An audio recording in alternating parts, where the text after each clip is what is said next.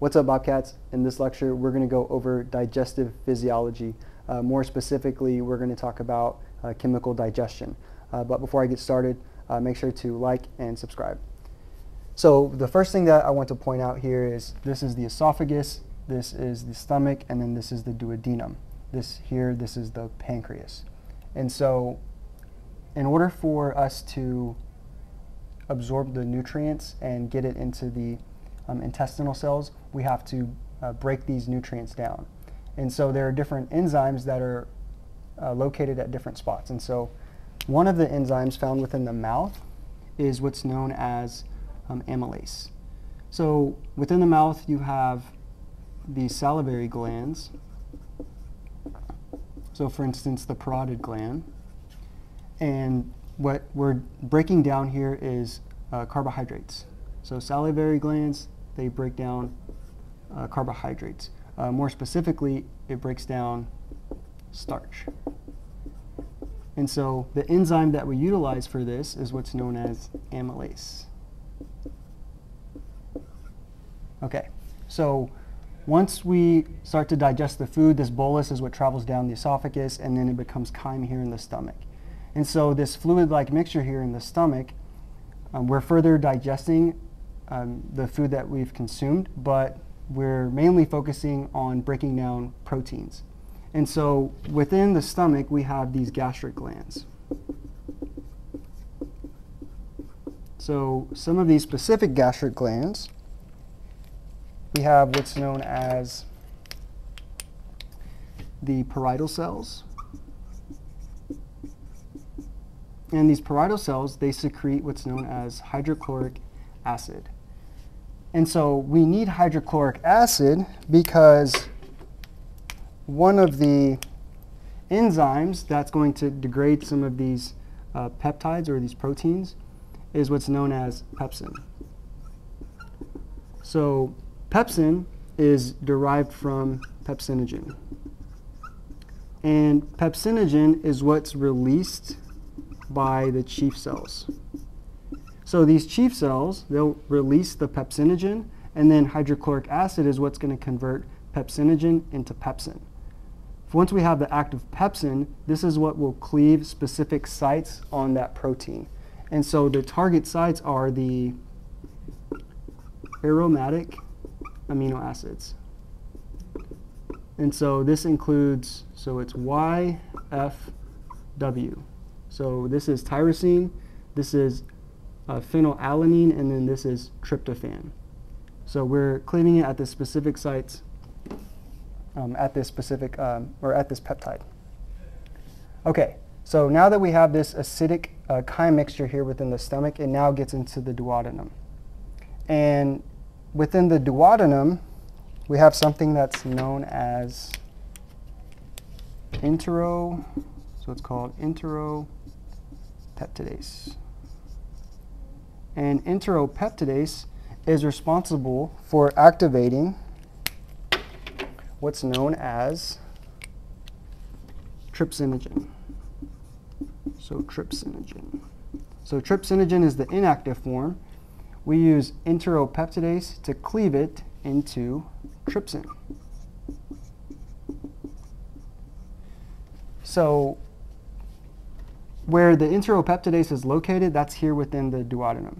So that's what I have drawn here in green. So once trypsinogen, so all of this, so trypsinogen, this is what's coming from the acinar cells, so that's what these guys are. So it's coming through this way, going through the pancreatic duct, and then it's getting here into the duodenum. From there, we can convert the trypsinogen into trypsin. And then trypsin is going to be responsible for activating what's known as chymotrypsinogen. So trypsin converts chymotrypsinogen into chymotrypsin. And both of these are different. They cleave at specific sites. So for trypsin, its target is basic amino acid residues. So trypsin it's a fan of like Starbucks and Lululemon, right? But for the specific basic amino acids, so it's R, H, and K. So this is arginine, histidine, and K is lysine. So all of these are basic amino acids. Okay, so we talked about chymotrypsinogen being converted to chymotrypsin via trypsin, and then this, what it targets, it also targets aromatic amino acids. Okay, so the last one here, and besides chymotrypsinogen, you also have something that's known as procarboxypeptidase. So procarboxypeptidase gets cleaved into carboxypeptidase. And the target here is the C-terminal here. So the C-terminal of a peptide, so let me just show you what that is here. So for every peptide or protein, you have an N-terminal, and then you also have the C-terminal. So I'm just going to draw a dipeptide here. So the N-terminal is here, and the C-terminal is here. And the R group is going to be here and here. And this is mean group here, and then this is this. So it's going to cleave here at this specific site. It cleaves at the peptide bond. But we're looking for these specific R groups, or more or less at the C-terminal. So it's going to be cleaved there. Okay, so all three of these that I've just talked about, these are all known as proteases. And like I mentioned earlier, the acinar cells, that's what's secreting these proteases. And these acinar cells within the pancreas, they also secrete other enzymes. So besides protease, you have lipase. You also have, for carbohydrates, you have amylase, as well as ribo and deoxyribonuclease, cleaving RNA and DNA. Okay, so now that we've talked about all of this here within the duodenum, the next thing is the brush border enzymes. So first off, where are these brush border enzymes located? So these enzymes are found on top of what's known as the microvilli. So the microvilli are on the surface of the enterocytes, or the intestinal cells. So once again, so this here is the small intestine. So this right here, this is the villi itself. So this is the villi, and then the microvilli is what's found here. So on one single small intestinal cell, that's what's blown up, and then these microvilli are here on the top. So then these brush border enzymes, they're located here on top of the microvilli.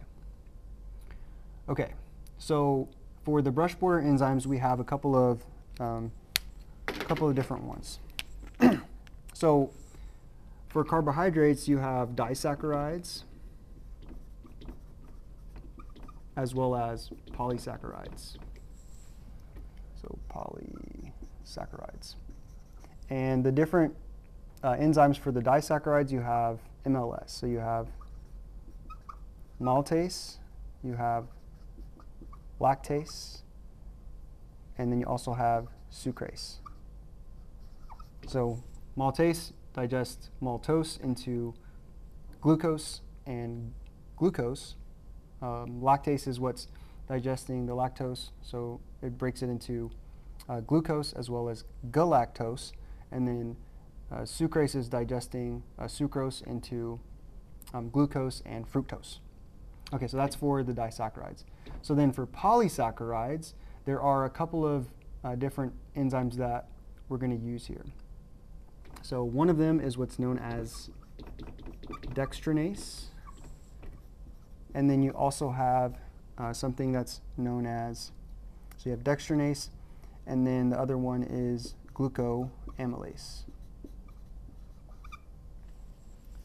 So the reason we need both of these enzymes is because starch is composed of two main things. So you have So dextranase is what works on